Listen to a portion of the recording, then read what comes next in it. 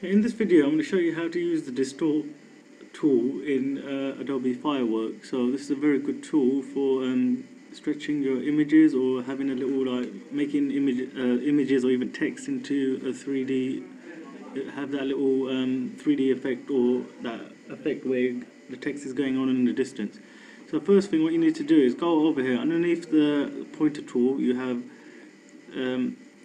this tool here, which you can do scaling, you can do skewing, or you can do distort. So we're going to click on distort.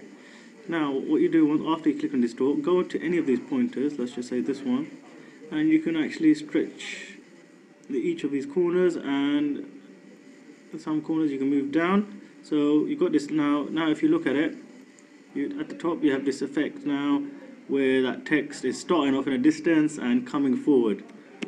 Okay, that's the distort tool. What you can also do is, let me just create another one. You can do the opposite. So make this end smaller. Make that larger.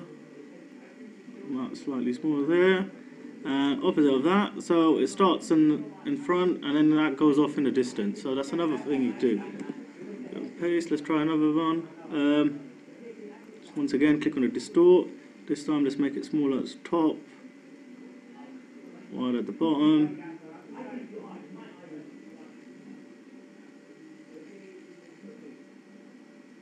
Okay, so that's another little feature to do. So it's got that little Star Wars kind of effect where text is moving. And finally, we just do one more.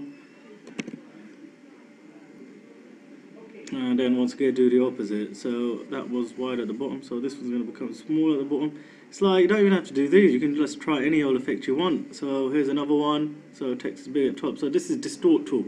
A very good feature in Adobe Fireworks, which you can use to distort text and make it look creative. So like these from the furthest, starting off in the distance and coming forward, going back. So you can all try all these techniques. You can also do it with images. So for example, I've got an image here of a monitor slightly at an angle, and I've got this fireworks logo which I want to put in that monitor.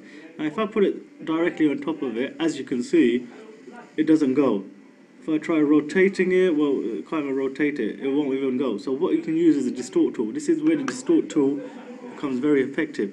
So all I have to do is put the image on top. Now each of these corners, just have to put it directly in the corner of the actual monitor.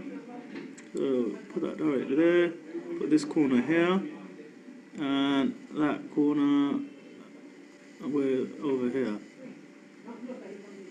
Okay, so let me just make sure that this is correctly aligned. Excellent, and move that up.